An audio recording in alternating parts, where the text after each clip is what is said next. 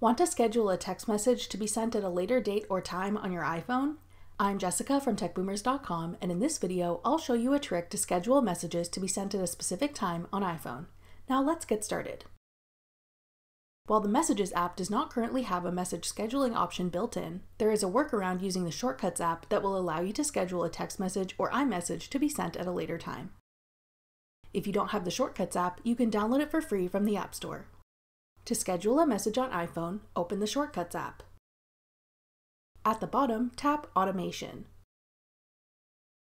Then select Create Personal Automation.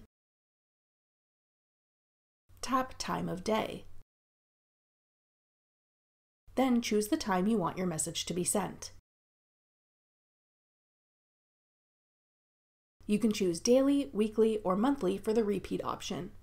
If you only want to send this scheduled message once, I'd suggest picking the monthly option so you can select a date for the message to be sent, and just delete the automation later once your message has been sent.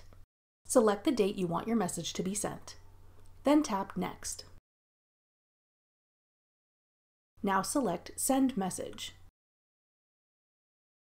Tap Message and type in what you'd like your message to say. Then tap Recipients and select the contacts you want this message to be sent to. When you're finished, tap Done in the top right corner. Tap Next. If you want to ensure the message isn't sent without your awareness, switch on the Ask Before Running option. When the scheduled time rolls around, you'll simply tap the notification and select Run to send it off.